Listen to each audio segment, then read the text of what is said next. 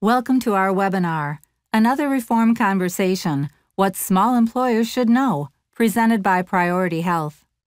For those of you interested in the large employer impacts, watch for an upcoming webinar in spring 2013. What we found in discussions with employers and agents is that small employers are a bit behind in planning because they often do not have the robust legal and financial support that larger employers can harness. So we decided to focus there today. Now, a quick legal disclaimer before we begin our discussion. This presentation provides a general overview of certain aspects of healthcare reform based on information currently available. It does not cover all of the requirements, and new information is released frequently. Information provided by Priority Health about healthcare reform should not be considered legal advice. This is an educational tool only, and the effect of reform may differ depending on your circumstances. During today's discussion, we'll cover the following topics.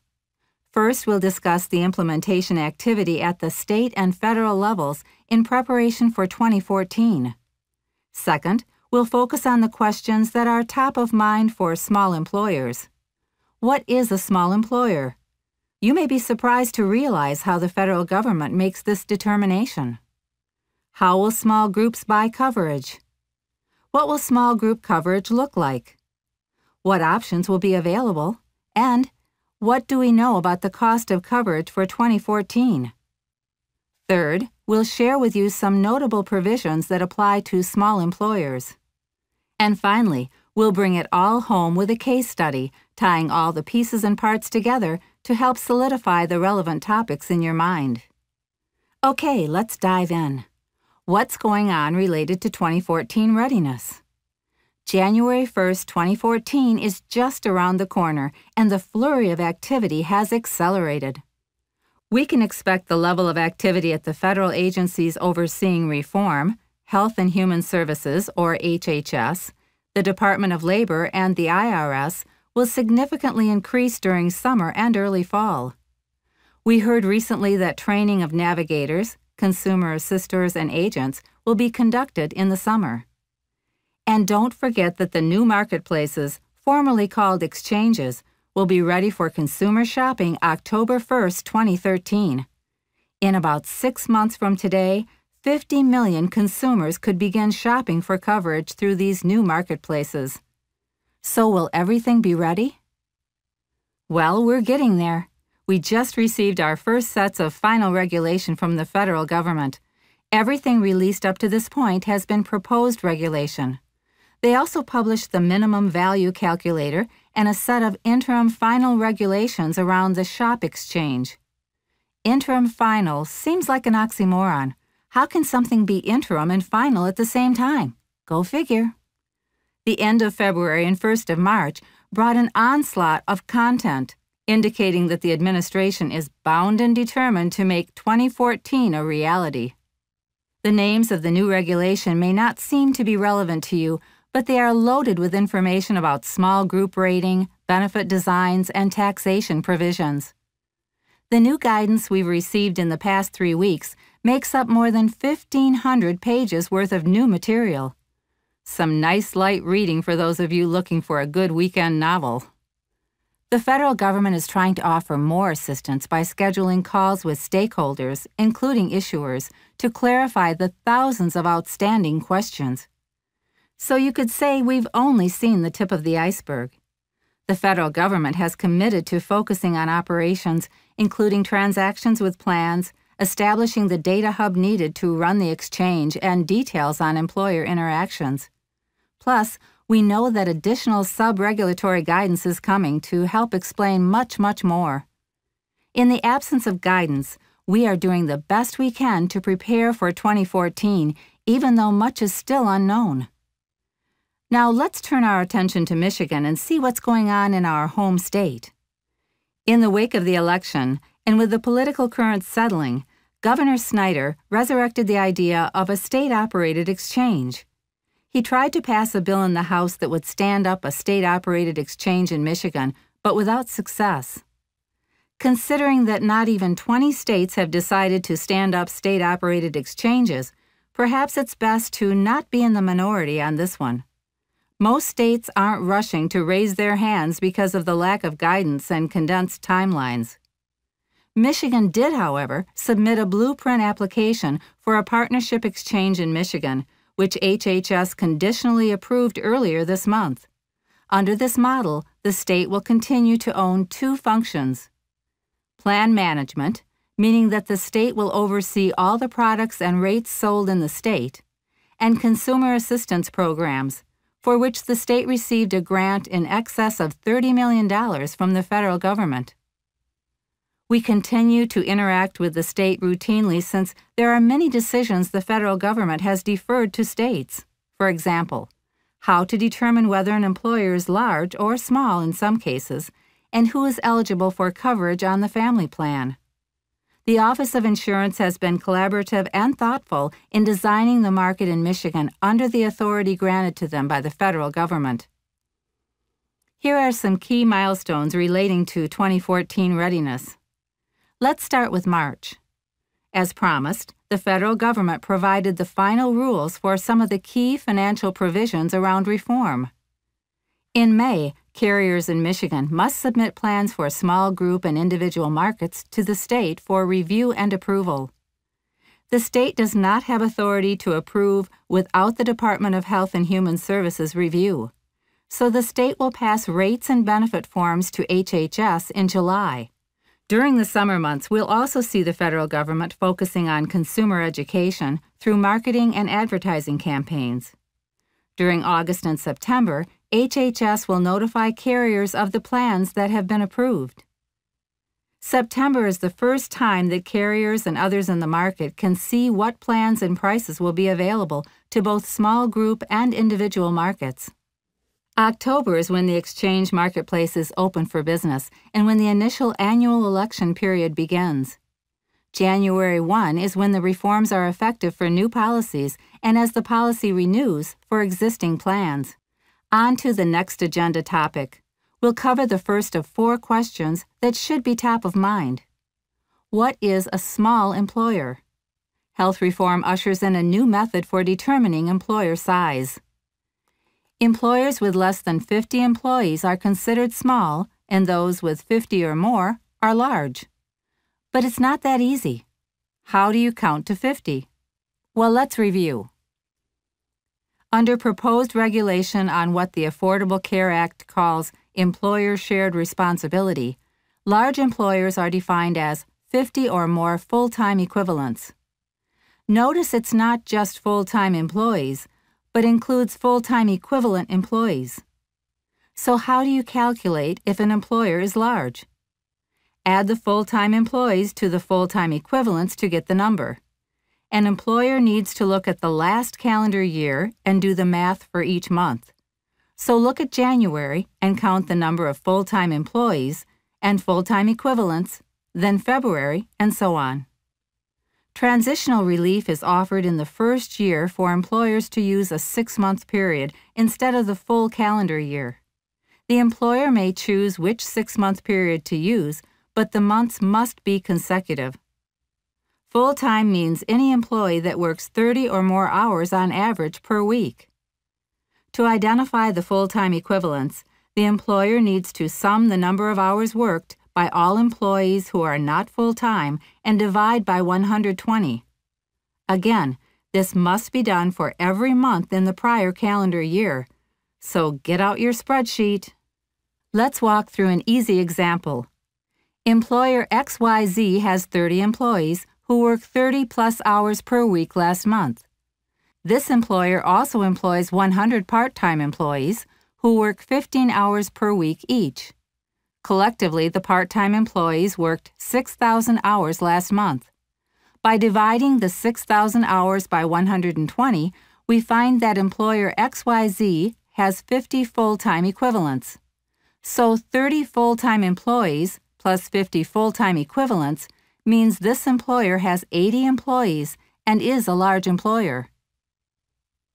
For those of you increasing staffing significantly for certain seasons, there are special rules for you.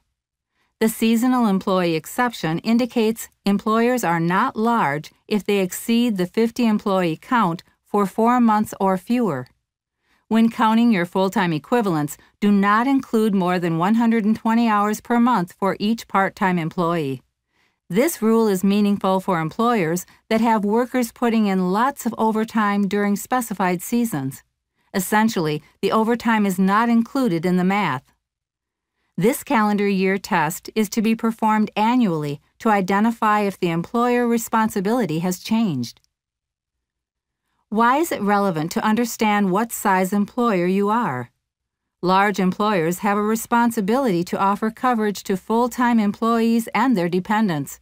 If they do not, they may bear a penalty. So the flip side of this is that small employers, with less than 50 full-time and full-time equivalent employees, do not have a responsibility to offer coverage to their employees. There are no penalties, no responsibility under the health reform laws for small groups. Let's say this another way, because this is the most frequently asked question we receive from agents and employers related to health reform. I'm a small employer based on the counting method we just discussed. Do I have to determine who is full-time under the new 30-hour rule? And do I have a responsibility to offer them coverage? The answer is no. Small employers do not have a responsibility to offer full-time employees coverage. You are not at risk of paying penalties. Clearly, there are other reasons why small employers may want to continue to offer coverage, for employee talent acquisition and retention, but penalties are not one of them. Can I divide my company into many small employers and potentially avoid the shared responsibility requirement imposed upon large employers? Many creative ideas are floating around. This is definitely possible, but the initial draft guidance from HHS indicates that the employees of multiple corporations must be combined at the ownership level when determining employer. To quote from the HHS guidance on this, all employees of a controlled group or affiliated service group are to be taken into account. For more information on the IRS definition of controlled group, you can see Section 414M of the Internal Revenue Code. So, if the same owners run the many separate companies, you've achieved nothing with dividing the business. What is the definition of an employee? Again, for counting purposes, the health reform regulations refer to existing common law and definitions on this one. An employee is subject to the will and control of the employer. Under common law definition, leased employees are not considered to be an employee of the employer. Additionally, partners and shareholders are also not considered employees. Here's another question we receive from small employers often on this point. If I offer coverage to employees, can they buy coverage from the individual exchange? Yes. Here is the criteria for purchasing coverage from the individual exchange. You must be a U.S. citizen or legal alien. You must not be incarcerated, and you must be a resident of the state of Michigan in order to purchase from the Michigan Exchange. However, individuals are not eligible for federal assistance to pay for premium and cost-sharing requirements if a qualified employer plan is available to the employee. So, what is a qualified employer plan? What is qualified coverage? Well, this is also known as minimum essential coverage. So let's talk about minimum essential coverage. What is this? There are two tests that apply here. The first tests how comprehensive the plan is, the minimum value test, and the second tests how affordable the plan is. By law, the plan must offer minimum value, which is defined as satisfying a 60% actuarial value test.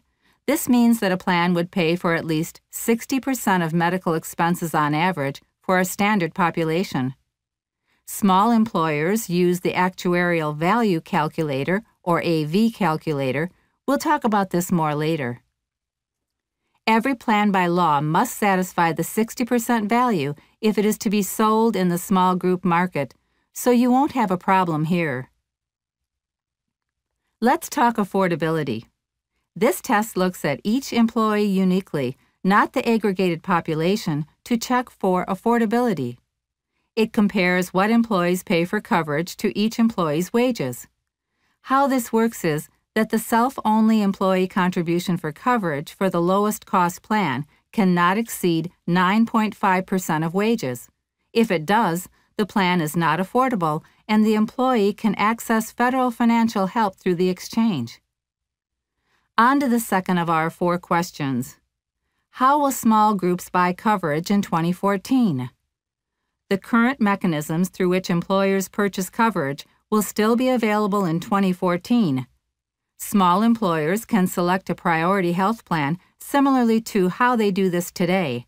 Most employers access support of an independent agent. Priority Health believes that this support provided by our agent partners will be needed more than ever as employers journey into the changes that 2014 introduces. So you can still come to us and we'd love to have you. Nothing needs to change there. Additionally, the federal government is introducing a publicly run marketplace where employers can go and choose a benefit option, again with the support of their agent partner. This federally operated exchange is called the SHOP, which stands for Small Business Health Options Program. There is a separate exchange where individuals will be able to go and purchase coverage. The feds have decided to rename the new federally run exchanges and call them marketplaces instead of exchanges.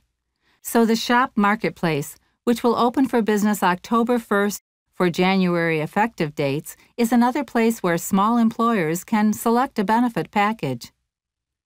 Let's talk more about how the SHOP will work and how it compares to today's process of purchasing a priority health product. You can decide for yourself whether the new SHOP Marketplace is a place into which you'd like to venture. We expect to sell products there also. Is an application required? Yes, through both avenues. However, the draft exchange application was 21 pages long. We'll expect that the process won't be easy for employers to apply to access coverage through the SHOP Marketplace. What does the employee enrollment process look like? The public exchange is a bit like a unicorn. We've heard a lot about it, but no one has seen one. We can't say for sure what the process will look like for employees to enroll in coverage. Are there participation guidelines? Yes, for the SHOP, 70% of the eligible employees must participate. This excludes employees eligible for Medicaid, Medicare, TRICARE, or another employer-sponsored plan. We don't know what the state will require for products sold outside of the SHOP. Michigan has to make some decisions there. Is there a contribution requirement? The SHOP does not have one. The Fed's reasoning is that employers will be motivated to participate in order to satisfy the participation requirement. We are in active discussions about what our contribution requirements will be, if we have them, based on the newly released information on the SHOP. What types of products will be available on the SHOP? Most carriers will offer a limited subset of the small group products on the SHOP while offering the full suite of options outside of the SHOP Marketplace. How many products can an employer choose for employees? On the SHOP, the answer is 1. This is a change from the original design proposed by HHS. Because of the reality of the implementation timeline, HHS has to cut the employee choice model from scope. Under employee choice, the employer would choose one metal tier, gold, bronze, silver, or platinum, and the employee could choose any plan or carrier combo from that metal tier. Additionally, the SHOP exchange was going to produce an aggregate bill from all carriers to make life easier on the employer. Well, this isn't going to be the case for 2014. The employee choice and aggregate billing model has been delayed until 2015. Outside of the SHOP Marketplace, employers have the opportunity to offer 2 or more plans to employees. Additionally, Priority Health just announced that we will soon introduce a private exchange with iSelect, a custom benefit store that will allow 4 plan options to be offered to the employees within one small employer. Okay, what else do we need to know about the SHOP? Well, the SHOP is the only place where the small business tax credit can be accessed in 2014 and after. However, As many of you have probably experienced, most employers are not eligible for this tax credit. The GAO did a study finding that less than 20% of the expected employers have filed for this credit. In our research, we have found this is because most employers do not satisfy the average income or number of employee requirement. We'll talk about this credit more in a minute. What will it look like to interact with the shop once you've decided to purchase coverage there? The call center will be operated by public employees located in Baltimore, most likely, and the staff will be new to insurance and plan selection. Priority Health support is based locally and operated by personnel with depth of experience and benefits. We're here to service our community. When can employers purchase coverage? At any time, employers can purchase a 12-month policy. Additionally, a new annual period requirement has been established. During this period, carriers are not allowed to impose the participation rules on employers. This period runs from November 15th through December 15th of every year. Our third question, what will coverage look like for small employers in 2014? All of the items we'll discuss in this next section apply to plans as they renew January 2014 and after. Additionally, grandfathered plans are exempt from all of these reforms. If you aren't certain whether or not you are grandfathered, you probably are not. Employers had to work really hard to keep their status since March 23, 2010 until now. The grandfathered rules require that employee cost share for medical services and employee contributions for premium cannot change materially since 2010 in order to maintain this status. We have a calculator that can help you understand if you are grandfathered. It is located at understandinghealthreform.com. Let's talk about essential health benefits. Beginning in 2014, all non-grandfathered health insurance coverage in the small group markets will be required to cover essential health benefits, which include items and services in 10 statutory benefit categories. These services include benefits that most small employer plans cover today already, such as emergency services, preventive care, hospitalizations, and lab services. Each state had to choose a benchmark plan that would be used to define what every small group product will have to cover in the state. Priority Health's HMO plan was chosen as the benchmark in Michigan. Being the benchmark plan in Michigan means two things. First, all plans sold in the small group market must offer benefits that are equal to those covered by the benchmark. This includes limits on amount, duration, and scope of covered services. It does not include cost-sharing requirements, network, and utilization management. Second, all plans may have to offer the same number of drugs in each class or category as our HMO benchmark plan. There are a couple of other nuances worth noting on the topic of essential health benefits. All small group medical plans must cover pediatric dental and vision services. Pediatric is defined as including coverage for individuals under the age of 19. So in 2014, you'll see this mandated benefit added to your medical package. Plans cannot exclude an enrollee from an entire category of essential benefits. For example, the plan cannot deny maternity or newborn coverage to dependents. Again, a change to how your plan works today. One other interesting category is habilitative services. This is different from rehabilitative services. We do not cover these services today. Most plans in Michigan do not. And so we will have to cover new services under this category, including some of the services related to the treatment of autism. By law, all plans sold in the small group markets must have an annual limitation on cost sharing for essential health benefit services. It is designed to limit what the enrollee pays for deductibles, coinsurance, or copayments for the policy year. It is a true out-of-pocket limit, meaning that enrollees will stop paying copayments for all covered services, including prescription drugs, once that out-of-pocket maximum is met. This product design feature in many cases is an improvement in the plan benefit and may increase premium anywhere from 1 to 4% increase. if other offsetting benefit changes are not made. The law places these limits at the same level as the out-of-pocket maximums that are in place for high-deductible health plans, or HSA-compatible plans. For 2013, these amounts were $6,250 for single coverage and $12,500 for family coverage. Out-of-network services do not apply to this annual limit. The final rules reiterated that high deductibles must retire from the small group market. Deductibles cannot exceed $2,000 for self-only and $4,000 for family. These amounts are expected to go up annually.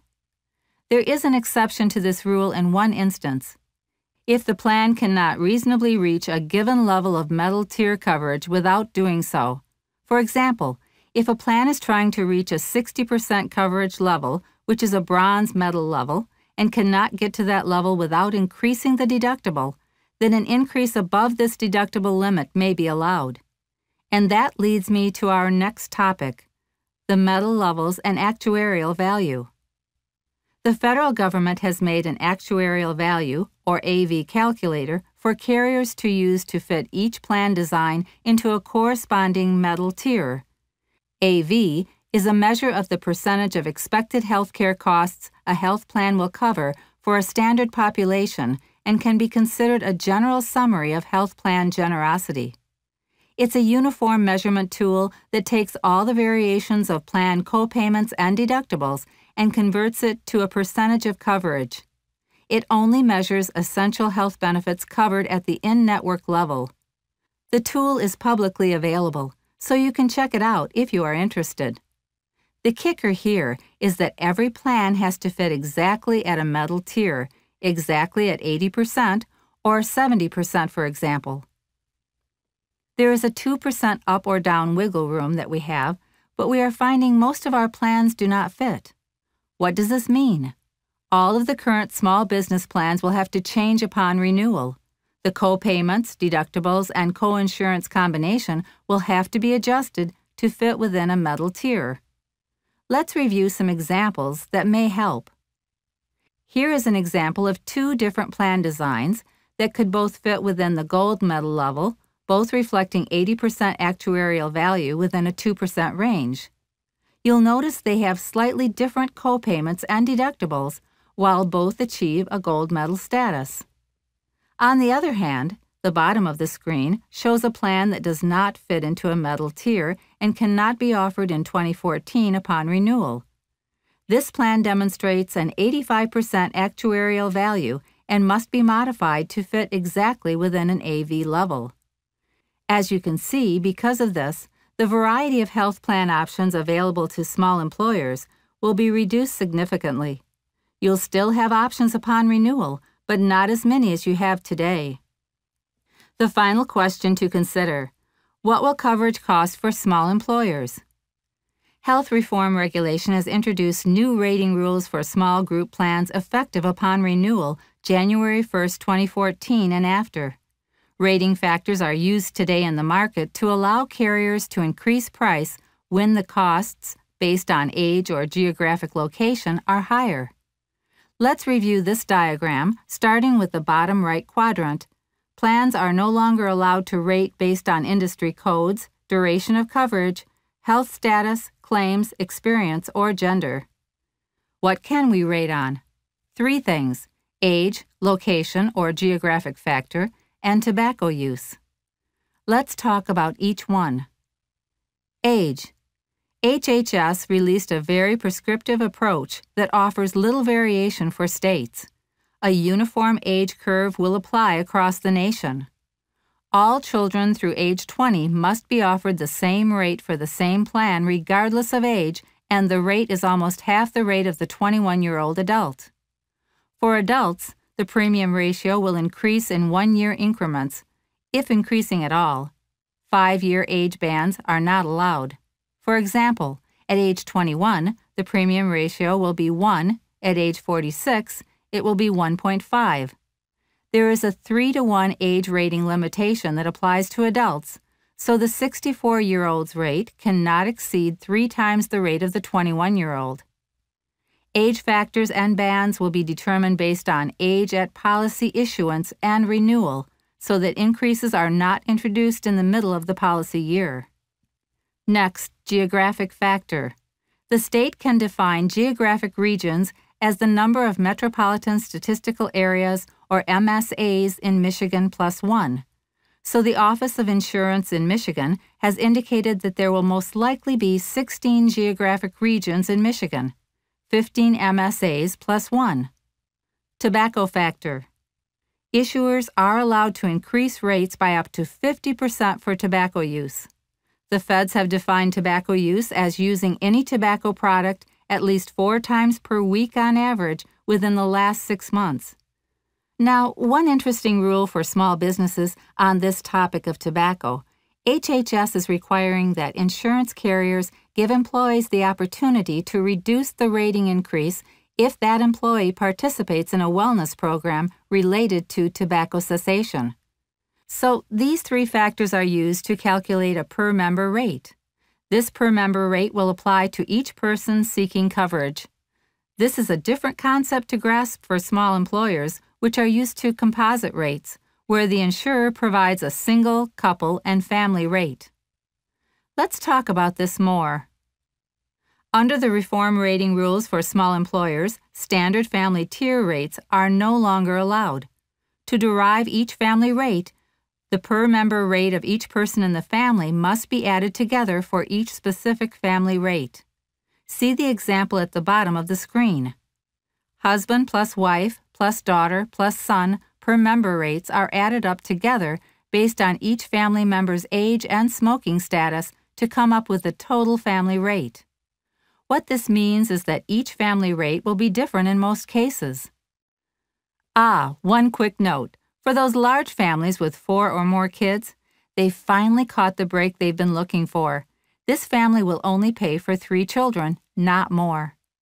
The regulations indicate that it's up to the employer to decide to blend the family rate into a per-person composite rate for the purposes of determining employee contribution levels. HHS also notes that the employer can choose to charge each employee their share of the associated factors.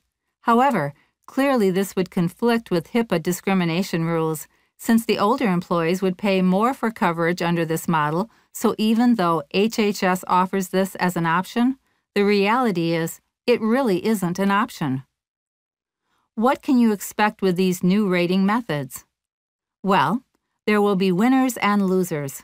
Employers receiving favorable industry code factors or with a younger population could see their costs increase under the new model. One thing we do know for sure that employers can expect in terms of the cost of coverage is more taxes and fees assessed by the federal government, and we will be the vehicle to collect them. Let's talk about what they are. The first one is Patient-Centered Outcomes Research Fee. We'll cover it in detail on the next slide. Second, the temporary reinsurance program runs for 3 years, starting January 1, 2014. All small group plans must contribute $5.25 per member covered under the plan every month. The money will be collected by HHS and used to fund a national reinsurance pool that will pay for high-cost claims in the individual market. So group plans will pay into the pool but won't benefit from the payments. Third, a small risk adjustment fee will be assessed on all small group plans to support the administrative costs of running risk adjustment models annually. The money will go to HHS. Fourth and largest is the taxation on health insurance providers. This fee will be assessed beginning in January and will cost roughly 3 to 4% of premium. This will be collected by carriers and paid to the federal government annually. The total cost for these 4 taxes adds on roughly $7 to $18 per member per month on top of the premium costs. Additionally, an exchange fee of 3.5% of premium will be assessed on all plans sold through the shop marketplace. Unfortunately, the price of this fee must be spread across the market, requiring that health plans sold outside of the shop pitch in and share the load. Because the volume of business running through the shop exchange is a bit unknown at this point, it's hard to factor this into a per-member per-month equivalent. Let me talk a bit more about the Patient-Centered Outcomes Fee. This is also known as the Comparative Effectiveness Research Fee. The fee is designed to fund comparative clinical effectiveness research specifically related to patient-centered outcomes. Simply, it's a tax on all fully funded and self-funded employer plans. The amount is minimal, $1 per member per year in the first year and $2 in the second year, and then increased by medical inflation after that. To which plans is it applied? To those plans with the policy year ending after September 30, 2012. The fee is temporary and goes away in 2019. Insurers and self-funded employers must file this on an excise tax return by July 31st of each year, immediately following the calendar year to which the fee applies. The first time by which this must be filed is July 31st, 2013, this year. The IRS provides 3 to 4 different ways for determining the number of lives to count for the payment calculation. The final regulations have been released, and unfortunately, HHS has determined that a fee should be collected on health reimbursement arrangements, even if the HRA is coupled with a medical plan. In essence, a fee could be paid twice for the same person. Priority Health will pay a fee for the fully insured medical plan, and the employer must pay a fee for the self-funded HRA plan.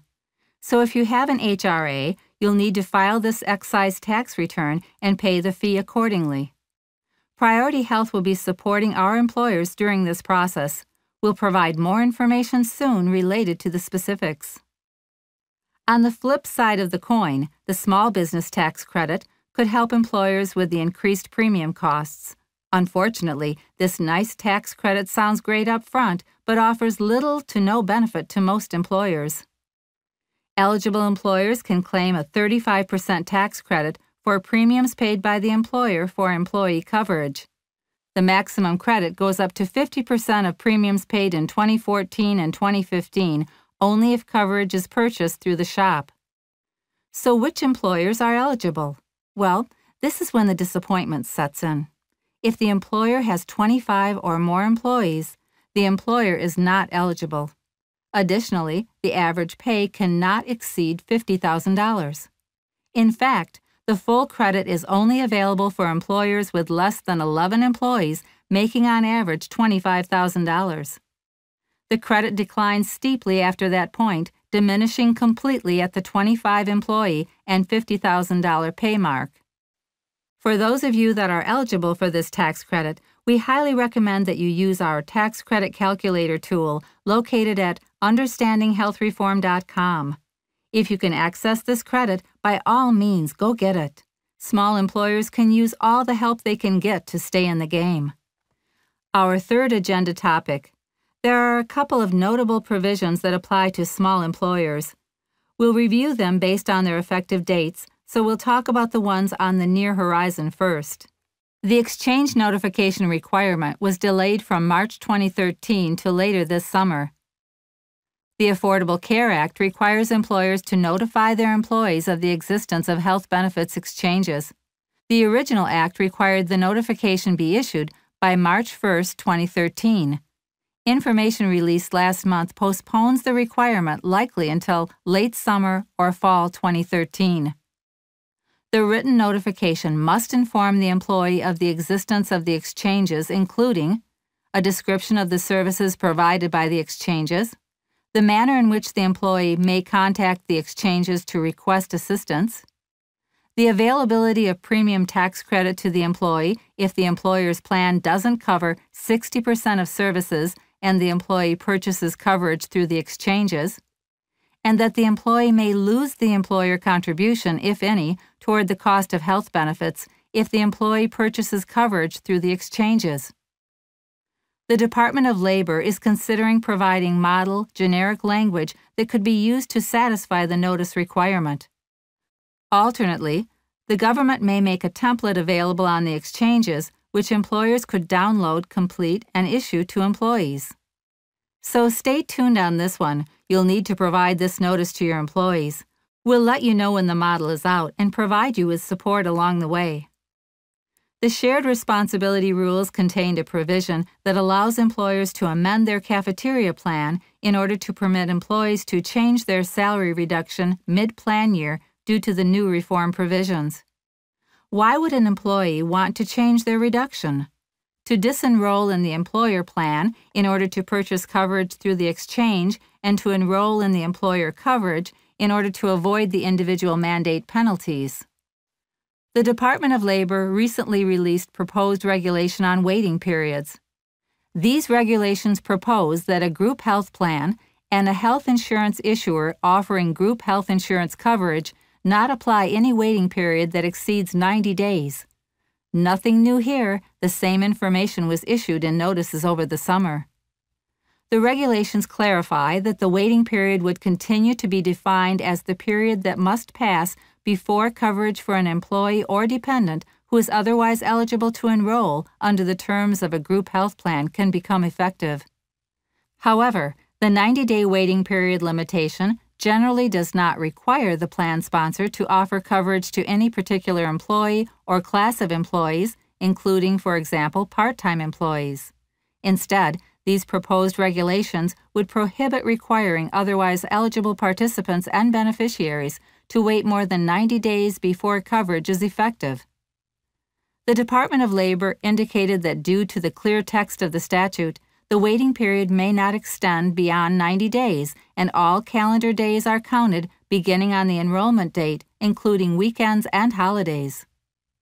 If, with respect to a plan or issuer imposing a 90-day waiting period, the 91st day is a weekend or holiday, the plan or issuer may choose to permit coverage to be effective earlier than the 91st day for administrative convenience.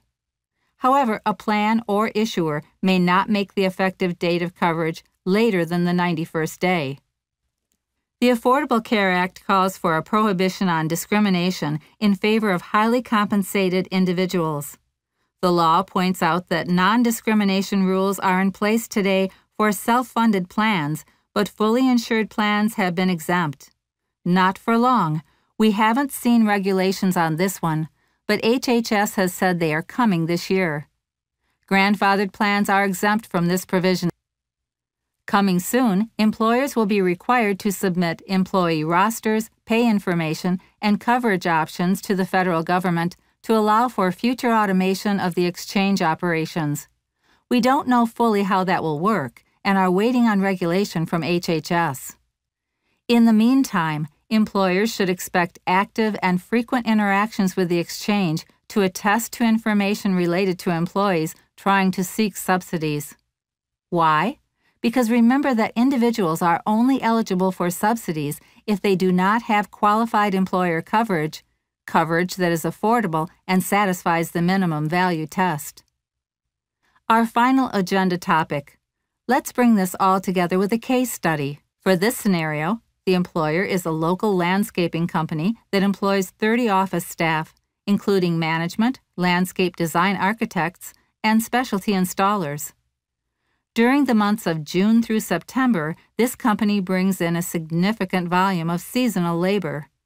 The benefits are only offered to the 30 office staff workers today. The plan offered today renews March 2014. During the 2013 renewal, this employer retained their plan that features a $3,000 single and $6,000 family deductible with 80% coinsurance after deductible for all services. The employer funds a health reimbursement arrangement to help employees pay for deductible costs. The current waiting period for new staff is 120 days following the first day of the month after hire date. The top management at the company is offered a 100% plan with small deductible, and a waiting period for this plan does not apply.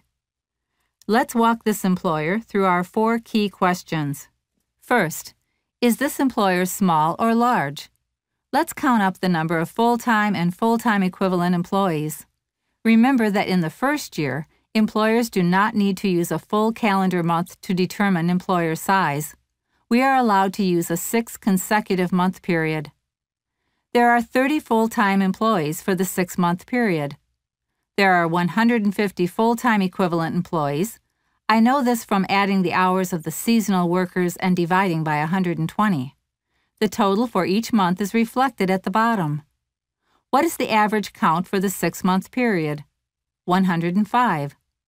So it would seem that this employer is large. However, we haven't considered whether the seasonal exemption applies. Does this employer exceed 50 for 4 months or less? Yes. The employer exceeds 50 for only 3 months. In this case, the employer is small, and the large employer shared responsibility rules do not apply. Before the March 2014 renewal, there are key dates the employer should keep in mind. In April, small employers should consider whether they are eligible for the Small Business Tax Credit. In this case, our landscaping company exceeds 25 employees and is not eligible. Because of this, the shop marketplace doesn't seem like a good fit for the employer since there are more options available through accessing Priority Health directly with the support of an independent agent. July 2013 brings the first filing deadline for the excise tax return. This form must be filed by the 31st of July by the landscaping company to pay the Patient-Centered Outcomes Research fee. The fee is $1 for each member enrolled in the Health Reimbursement Arrangement Plan. Priority Health will pay the fee on behalf of the employer for the fully funded membership. In the late summer or early fall, our landscaping company must provide an exchange notice to all employees notifying them that the new marketplace will be open for individual consumers to shop for coverage and that federal subsidies are available through this vehicle. Finally, out of curiosity, this employer checks out the shop marketplace to see what all the buzz is about since it just opened, but decides to take no further action at this point, too complicated and too uncertain. In January, there are 3 things our landscaping company must watch for and consider even though the employer does not renew their plan until March of 2014. First, the employer will notice additional taxes and fees added to the premium bill for new health reform tax revisions. The employer will be assessed for 2 of the 4 new tax items, the reinsurance payment and the 3 to 4% tax on health insurance providers. These will most likely be called out as separate line items because guidance on the specifics of these taxes was not provided in advance of the 2013 renewal for carriers to build them into the premium rates. Second, the employer may want to amend the cafeteria plan, allowing employees to start and stop participation in the plan in January for 2 reasons. If employees have opted out of coverage and now want to join in order to avoid the individual mandate penalty, and if employees want to opt out of the employer plan in order to purchase coverage through the individual marketplace. Third, because we haven't seen regulation yet, we don't know for sure what the reporting requirements will look like, but our landscaping company should expect to comply with new reporting obligations by 1st of next year. Our second question: what will coverage look like? This employer's deductible must be reduced. The $3,000 single and $6,000 family deductible plan is no longer allowed under reform, even though it is paired with an HRA. Additionally, this plan does not have a true out-of-pocket maximum today where the deductible co-payments and co-insurance track to one single bucket. Simply adding this benefit feature would increase the cost of the plan without making some offsetting benefit changes. The actuarial value calculator shows that this plan does not fit right within a specific metal tier and can no longer be offered as it is to the employer. But don't worry too much about these details. Priority Health will help small employers crosswalk from their current plan into a new list of offerings. The employer chooses a product from the smaller menu of options and renews the benefit package. What will coverage cost at renewal? Well, this employer currently receives rating credit for a favorable industry code which is no longer allowed. Plus, because the average age of the employees are younger than most employers, this employer has benefited from the old rating model, which allowed more significant discounts for younger employees. These 2 factors alone, without consideration of the benefit adjustments, will lead to an increase in price for the employer. Now, we can't tell you specifics of how much quite yet, but we do want to point out directionally where the rates will go for this employer. On the other hand, for groups that have unfavorable SIC codes and older populations, they could see favorable outcomes of the new model. There will be winners and losers under the new approach. Back to our case study. This group will see 2 additional taxation components added to the rate upon renewal in 2014. The risk adjustment administrative fee and exchange fees must be collected by Priority Health and passed on to HHS. Let me point out that even though this employer decided not to purchase products through the shop marketplace, the law requires that plans sold off the shop must share in the cost for those sold on the shop. This is why a new fee will be assessed here. 2 final items to consider at renewal. The employer must modify the waiting period to not exceed 90 days. 90 days is 90 days according to the Department of Labor. 90 days after the first of the month following hire date is too long. Also, because this group offers a better benefit package to the highly compensated, the group does not renew the 100% plan in 2014. Don't let the details here overwhelm you. We are simply trying to provide an awareness of how the pieces fit together. You'll have time to prepare, and we'll give you the tools necessary to be ready. Some of you may be thinking, this is getting way too confusing, and offering benefits is too much hassle. Let's talk about that thought quickly before we wrap up today. What would it look like for this employer to drop coverage, get out of benefits, and let employees fend for themselves on the individual marketplace?